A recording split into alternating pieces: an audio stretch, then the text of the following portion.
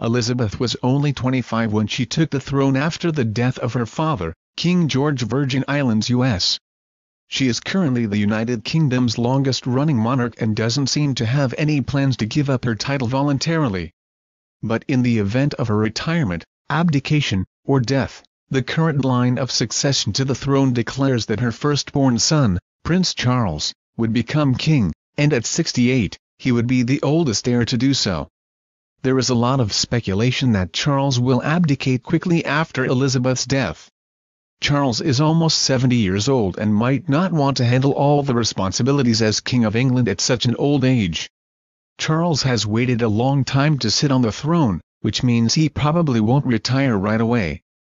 So, where does that leave Charles's firstborn, Prince William?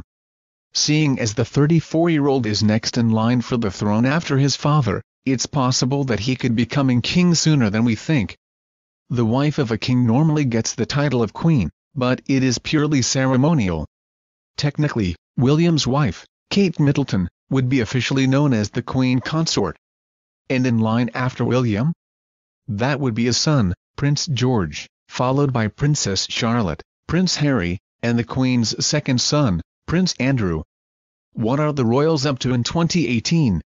On a personal level, Her Majesty will host grandson Prince Harry's wedding to Meghan Markle in the spring, and she will then celebrate her 92nd birthday in April, just ahead of her sixth great-grandchild, the new Cambridge prince or princess.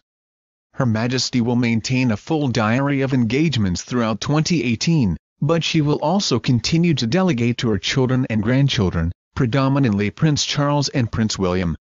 Charles represented his mother in Sri Lanka at the Commonwealth Heads of Government meeting in 2013, but it's likely, since the Global Summit is in 2018 held in London, that the Queen will attend herself. We won't be seeing her at the annual state opening of Parliament, though, as it has been cancelled to give members of Parliament more time to deal with Brexit laws. Please subscribe channel. Thank you.